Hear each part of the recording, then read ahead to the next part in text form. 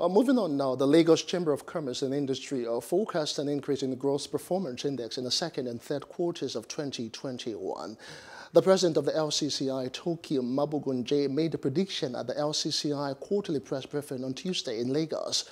Now, joining us this time around to make some sense out of all of this is the founder of the Unique Foundation, Dr. Chris Moreland. Many thanks once again, Dr. Chris, for joining us on Business Insight. The LCCI has come out to predict that the second and third quarter for business in Nigeria would be so favorable. But looking at what we have in place with the rising inflation and all of that, do you see this prediction as, feasible? Okay, thank you, Mr. Justin, for having me on your show. Okay, the LCCI, yes, has predicted, it's prediction, of course, but looking at what is happening critically in the economy, we know that we don't even need a prediction. We don't need any form of statistics to say that the inflation rate is rising. You can see the cost of common products out there is going up. The petroleum product is going up. It has never, even from the first quarter of the year, it has gone up. So I still have my own reservation for such prediction as one person that is into business and also assisting SMEs in the country. So it is clear that the prediction out there is one that we should critically look into. Price of commodity are going up. The social intervention from government is not eating the grassroots business. You can see the general business outlook. I know some of these issues are primarily not just centered on government's role. Of course, the international market by itself is affected based on so many critical factors, from the health sector to national and international business landscape. A lot of businesses are really affected. And let's come down home. We can talk about security and the rest of them.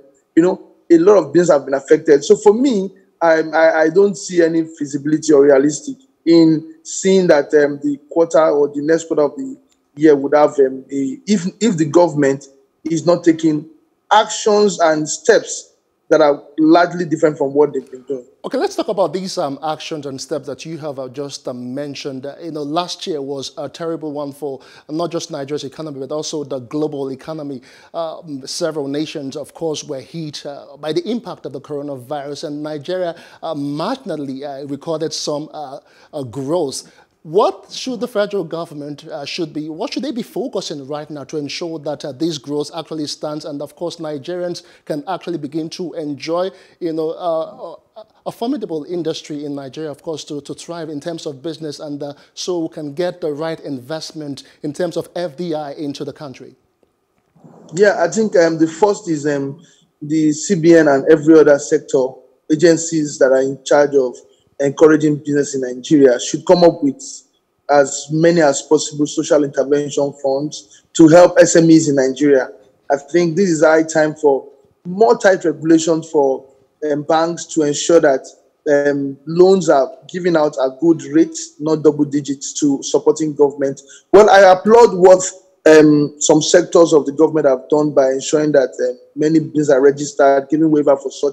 I think we want to see more of that. Agricultural sector by itself should be more supported, not the political support that we see where support is going through political parties no. As in real farmers getting the job. Like we've had this done in the past by former Minister of Agri, where farmers got things and it got to them directly. We want to see that there are approaches that get people in the grassroots who actually need this support, get them. Secondly, the security. We cannot talk without talking about the security.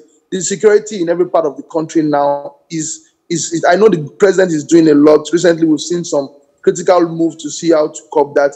You can see farmers now find it very difficult to move product from the north to the south because of the security challenge, not just from the north itself, even from the southeast. So right. I think the government needs to look at taking deliberate steps to solving numerous problems that are facing business, transportation, logistics, that are facing securement, getting funds to support business. Right, thank you, I don't want to talk Dr. about power, because power has been a long-term issue that we'll be talking about. But let's look at how do we solve these immediate problems that are really... All right, thank you, Dr. Chris Moreland. That part, yeah. Thank you, Dr. Chris Imomale, and I'm afraid that's as much as we can talk specifically as regards the economy and what we need to do to, to ensure growth in that particular sectors that you have mentioned. Of course, you can also follow us on our various social media platforms and keep the conversation flowing. Business Insight returns again next week, Friday by 5:30. My name is Justin Akadonye. Many thanks for watching.